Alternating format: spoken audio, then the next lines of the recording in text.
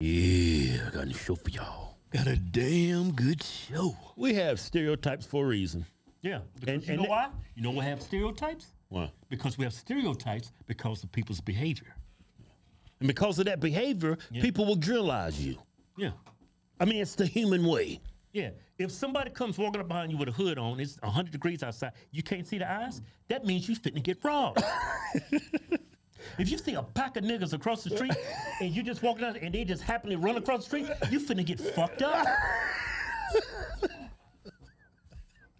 Stereotypes can save your life. Hey, man, check out this video, which fits all kinds of stereotypes.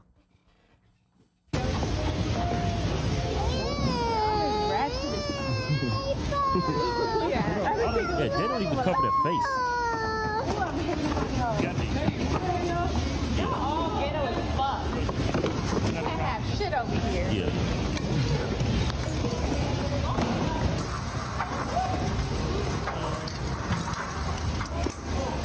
Looking. Yeah. Nigga skipping out the door. Okay, well, everybody. I know y'all upset Cut that this they nigga keep off. on taking Hey, all hold, let me say something. This not only has a negative impact on the store, it has a negative impact on other black people. Like when those terrorists flew those planes into in New York into the Twin Towers, that had a negative impact on Muslims. Like this activity by these black kids, it has a negative. You say everybody stop and looking, you know what they're thinking. I'm gonna tell you what they think. Look at these niggas. Look at them. No, they didn't call them niggas. They call them the M-word. Yeah. It has a negative impact on every other black person they see. It's just human nature. Like, for example, when a white cop does something bad to a black guy, it has a negative impact on police officers from the black community. It's just the way it works. Yeah. So when it's human nature, man. Yeah. So when I get stereotyped by a cop, I understand where he comes from because I represent a race that's fucking crazy. Yeah. That's why we're getting pulled over. That's why security guards are following you all throughout the store. Because of Negroes like that. You can't be mad at them. If I'm in a white neighborhood and a bunch of niggas coming at and someone start following me, can you blame them? What? Say that again? I said if I'm in a predominantly white, affluent neighborhood and a bunch of poor-ass niggas coming out, right, looking crazy with hoodies on, you can't see their face, they should be followed. Yeah. They should, yeah.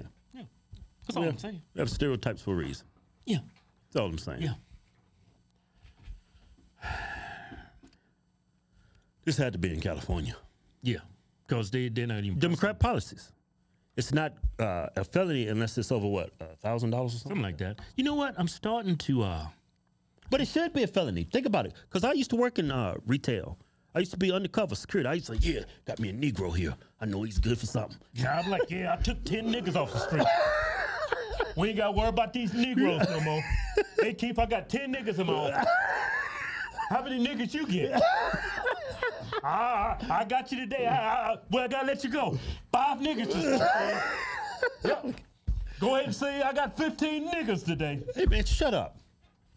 No, it should still be a felony, because I know how this works. Just because it's not over $900 doesn't make it it still should be a felony. If you walk into a store. Premeditated. Yeah. With the idea that you're going to steal. You come in the store, you steal stuff, you got no money, that's burglary. Yeah. Felony. That's a felony. Yeah. Even if you come in and steal one pair of shoes for $50. If you came in with no money and you walked in with no shoes on, that's premeditation. Yeah. It's still a felony. Yeah. So I don't understand why I worked in California. Cops come out there. Burglary, right? Yep, that's the biggest burglary, man. He came in with some pliers. He cut all his sensors off. Yeah. Already checked his pockets. This nigga ain't got no money. He ain't got no wallet on, nothing. He stole all this stuff. What did the cop do? So I got just gonna write him a ticket. So the jails. What did we tell us? The jails are full. Jails are full. Too many niggas in there.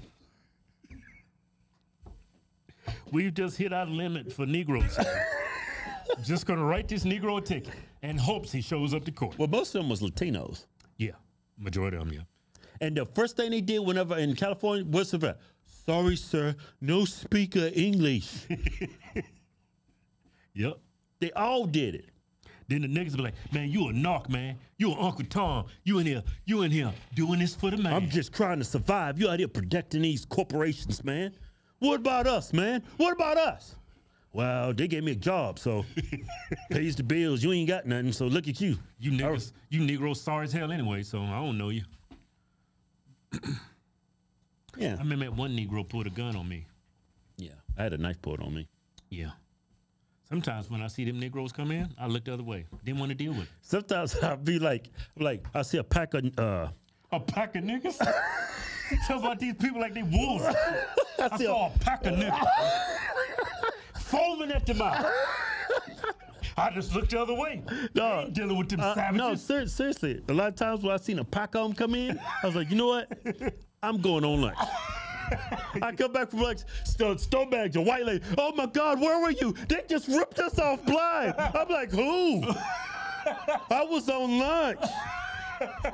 I didn't see them niggas come in. No, because a lot of times I was the only one there as security. Yeah, it's I had a gun put on me. I was like, you know what? I'm not even dealing with this. Yeah, you would argue to the managers of the store, hey man, I need a partner in here. Y'all got me in here by myself, and I'm out here going on a pack of niggas every day. I need a partner for backup. So when them niggas would come in, like, I didn't see them. You're not gonna get me killed by these Negroes. Be a pack of Mexicans too. Yeah. Be packs of Mexicans and Negroes. Yeah, packs of Mexicans and Negroes. Every once in a while, you may see a pack of Asians. But you never see any packs of white folks. Yeah, I got some packs of white folks. But usually teenagers, though. Like little girls. Little girls stealing jewelry. Big kids, though. Yeah. Stealing makeup. Yeah. Kids, but kids. Whenever it's a pack of people, I'm talking about adults. These niggas like 35, 40 years old. As soon as they walk in the store, it look like they mad at the world. They be like this. Got all this shit in here. I can't afford none of this shit. I'm gonna just take me some shit. Yeah. Pretty much, man. Yeah, it'd be a pack of white people, but they'd be kids underage. Yeah. We have stereotypes for a reason. Yeah. Now, if you use stereotypes to generalize a group of people and you treat them bad, that's racist. Yeah. But we got stereotypes. Man. If you're gonna generalize something, wait till the niggas that, show their true colors, then you generalize. I think that's one of our best shows. Hey, giveaway's almost up. Last week or so. Giving away a Ford Bronco and $10,000 in cash. To enter the win, go to officialhodgetwins.com. Anything you buy from the site gets you automatically entered the win. Yeah.